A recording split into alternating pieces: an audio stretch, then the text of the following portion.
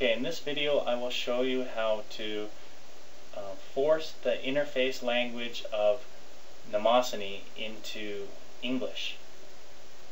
It uses the language on the native computer's OS.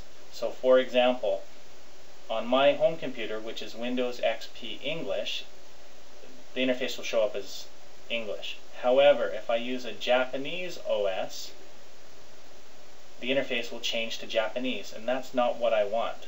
I just want it to be English the whole time.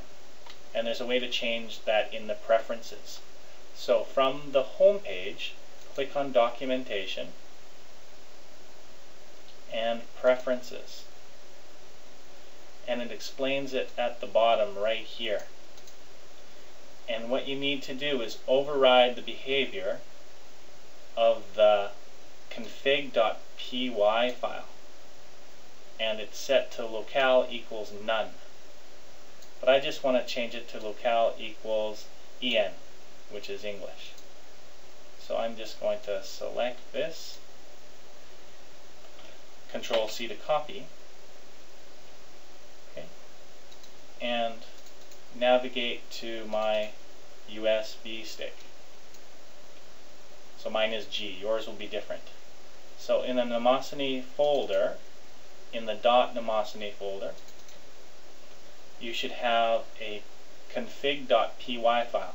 Again, if you can't see the py, in the Tools folder options under View, it's probably because the Hide Extensions for Known File Types is checked. Okay, and you can't see it. So Tools, Folder Options, View, and uncheck Hide Extensions for Known File Types. Okay, so config.py. I'm going to double click on it, and mine opens up. However, if yours doesn't open up, just choose to open with Notepad, and it will open up. Okay, but mine is set to open with Notepad. And right here, locale equals none. So I'm just going to highlight, Control V to paste, File, Save.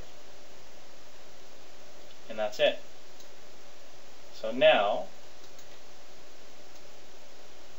when I open the mnemosyne.exe file, it's set to English. So all the menus are in English, as it should be, because this is a Windows XP English computer. However, if I were to take my USB stick and use it in an internet cafe with a Japanese OS, the interface language will stay in English. Okay, something simple, doesn't take long to change, and I think it's really useful. Okay, that's it.